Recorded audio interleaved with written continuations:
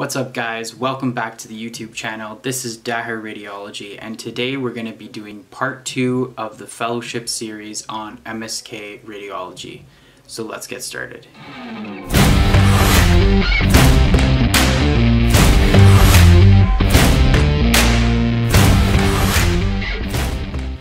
Alright guys, so first and foremost we're going to talk about the different imaging modalities that are offered in MSK.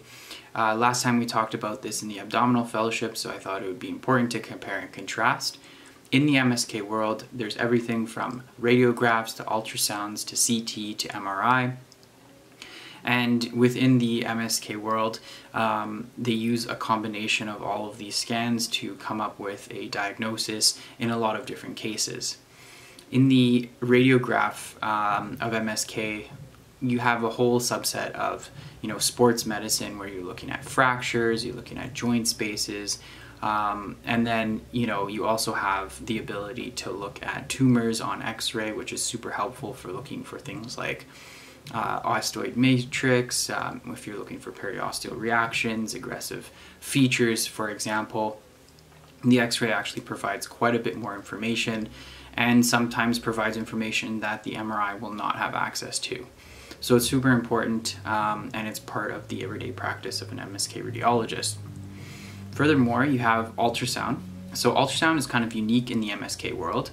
Ultrasound is actually used in a lot of screening tools, for example, in shoulder tears, for example, when you're thinking about the rotator cuff, you're looking at the tendons and the tendon sheaths and their insertion points, and it's actually very helpful for seeing full thickness tears, partial thickness tears, and it's a really good screen as a imaging modality. It's very different than in the abdominal world where you're very used to seeing, right upper quadrant pain, rule out cholecystitis. Those are very familiar features that you see, especially going through residency, doing a lot of call work. Ultrasound in the MSK world is kind of, unique. You don't get so much exposure to it. And it's not so intuitive in that sense.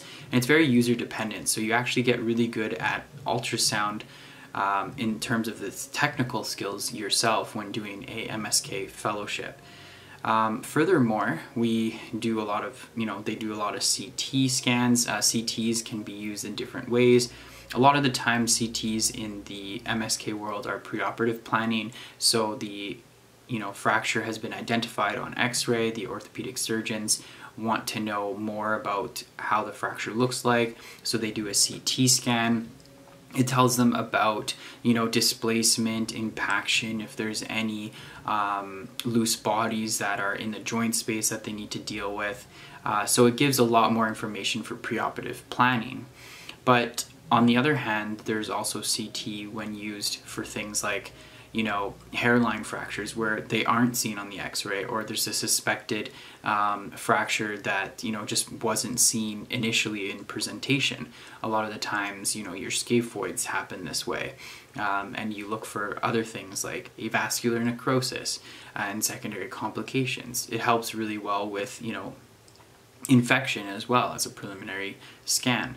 So, CT is also very widely and broadly used in the MSK world, but it does play quite a significant part in the MSK radiologist's everyday studies.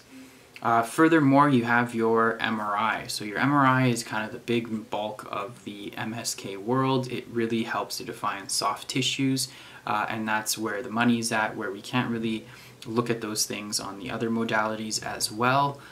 So you use your MRI to assess for partial thickness tears, full thickness tears of the rotator cuffs, for example. You're looking at the tendons, you're looking at the different joints, that if there's any pathology that can be identified, and it's super specific for looking at those soft tissue structures. It also is very useful for when you're looking at oncology cases, especially when you're dealing with tumors of the bones or the soft tissues. The MRI will give you characteristics of enhancement, of T1 and T2 characteristics, and overall it's a very strong tool in diagnosis and management for the pathology at hand. So in combination, all of the modalities are used in the MSK world, all to different extents. but during your fellowship training, you'll be exposed to all of those things, and you'll hopefully develop an appreciation for the combination of the modalities to coming up with a appropriate pathology and treatment plan. The other thing that I was gonna talk about today is the procedures that are done in MSK World. I talked a little bit about this in the abdominal videos. So in the MSK World, there are kind of, I would say, two main procedures that are done a lot.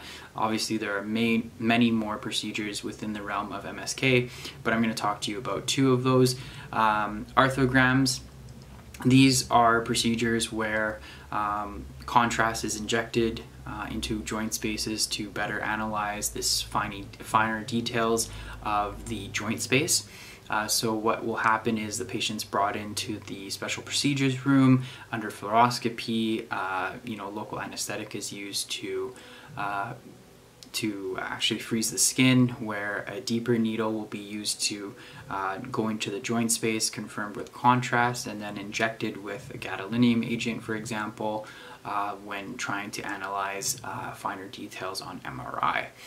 So this is done so that you can see things like the labrum, and it highlights those things when doing the MRI scan, and it's done very, very often, especially when the clinical indication is something like a labral tear. The other procedure would be pain management and pain injections. So a lot of MSK is doing joint injections, getting into small joints, getting into big joints, and injecting corticosteroid for pain relief. This is super helpful for patients. It's very, very common, and it can make a significant impact on patient care. And a lot of MSK radiology is that, using your ultrasound guidance skills, using your fluoroscopy skills, you're getting into these joints that, need imaging guidance. They can't just be done, blindly, and the orthopedic surgeons send them to you all the time. Family doctors send you them all the time. So it's a skill that you very much get used to. Alright, so the next part we're going to talk about is the pros and cons of MSK. I've already talked a lot about this throughout the video so far, but we'll just kind of organize our thoughts here. So for the pros of doing an MSK fellowship, you get a vast kind of variety of procedures that you can do. It makes it a good mix of interventional and diagnostic radiology. You get to do procedures that really help patients and their outcomes, especially with pain injections and joint injections. You also get quite a breadth of training. So from x-rays to ultrasound to MRI, you become an expert in ultrasound scanning yourself, and you kind of have this subset of information or knowledge that a lot of other people aren't very comfortable with. And what I mean by that is, in residency, you learn quite a bit of radiology, trying to get a breadth of everything and to be a competent general radiologist. But MSK is one of those subspecialties that the more you dive into, really the more information you realize is there. It's really a broad and vast area, and a lot of people don't feel comfortable reading advanced MSK scans out in the practice if they haven't done a fellowship. So you kind of provide a subspecialty skill that not many other people have. Another pro of MSK radiology would be the lifestyle modifications that it can provide for you. So a lot of MSK is non-urgent. Not many emergencies that really need to be dealt with immediately. So a lot of the times, if you have a list of MSK studies that you have, you may be able to postpone it to go see, your kids' recital or soccer game or whatever, and finish those scans at another time because it's not really time sensitive. Whereas if you were doing body, for example, and you had an emergent scan that needs to be read, it's usually something that needs to be read pretty quickly. So that can provide some kind of lifestyle modification. Some of the cons of MSK radiology is the same one as the pros, is that there's quite a bit to learn. It can be very difficult and very challenging, and a lot of different types of tumors and subselects of eponyms and whatnot to learn within the fellowship. So it can be a lot of studying and constant learning. Another con of MSK radiology is that it is pretty specific, and you may not want something that is super specific.